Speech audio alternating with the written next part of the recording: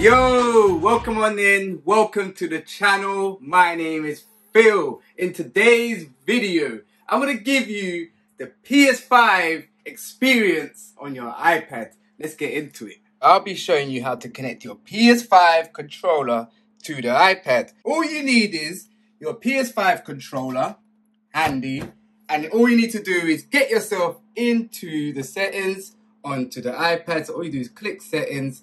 And once you're in the settings, you scroll down to Bluetooth on the left-hand side.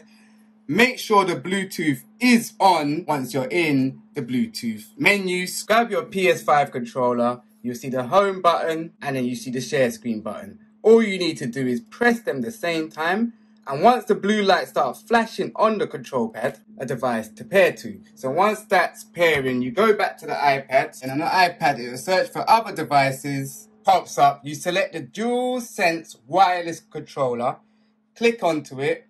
Once it's clicked, the control pad will be connected. Once the orange light is on the PS5 controller, it will show you that PS5 is fully paired. You will have the PS5 experience now.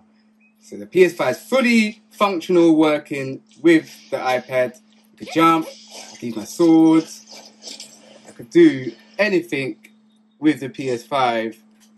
And the iPad is working smooth. There we go.